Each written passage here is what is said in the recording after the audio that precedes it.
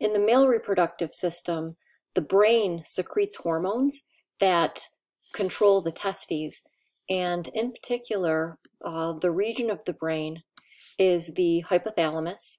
The hypothalamus secretes one hormone that circulates to the anterior pituitary, causes the anterior pituitary to secrete two hormones, and those two hormones are going to target the testes. This is known as the brain-testicular axis. Let me show you a little more. More specifically, the hypothalamus releases a hormone. That hormone is gonadotropin-releasing hormone, or GnRH.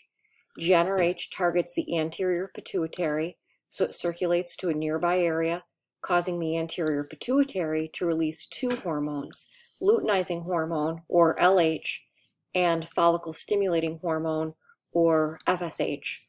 Both of these hormones circulate to the testes and control secretion from the testes. If we take a close look at the structure of the testes, there are two major structural components of the testes. There are the interstitial cells. Those are the cells that are stained red here. They fill the gaps in between the seminiferous tubules.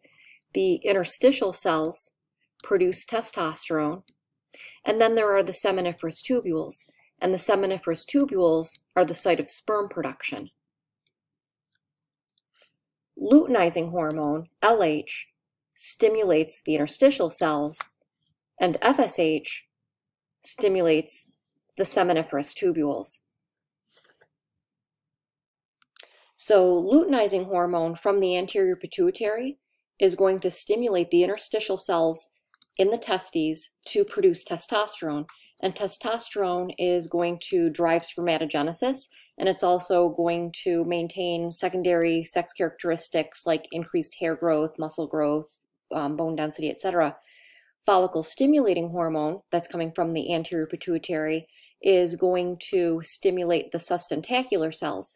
Those are the structural cells that are found within the seminiferous tubules, the ones that don't turn into sperm cells. It's going to stimulate the sustentacular cells to release a hormone called androgen-binding protein. And the effects of androgen-binding protein are to enhance the ability of the spermatogenic cells to bind to testosterone. So in other words, androgen-binding protein is going to allow all of the cells that are undergoing meiosis to bind more readily to testosterone, and that's going to drive spermatogenesis. Okay, so let's recap this and talk a little bit more about the regulation of these hormones. We know that the hypothalamus releases GnRH starting at puberty. That's going to stimulate the anterior pituitary to release two hormones, LH and FSH. LH is going to have its effect at the level of the interstitial cells in the testes, causing testosterone production, whereas follicle-stimulating hormone is going to stimulate the sustentacular cells, part of the seminiferous tubule, to release a hormone called androgen-binding protein, and that's going to help drive spermatogenesis. So there are actually three hormones that are secreted by the testes. We've talked about two of them so far. So we've talked about testosterone coming from the interstitial cells. We talked about androgen-binding protein coming from the sustentacular cells. And the third hormone that's secreted by the testes is a hormone called inhibin, and that hormone comes from the sustentacular cells. Inhibin is released by the sustentacular cells as a gauge of how many sperm are in the testes. And so if there is a high sperm count, a lot of inhibin is released, and if there is a low sperm count, low amounts of inhibin are released. So in other words, inhibin is a gauge of the amount of sperm that's there, and it's released in direct proportional amounts to the numbers.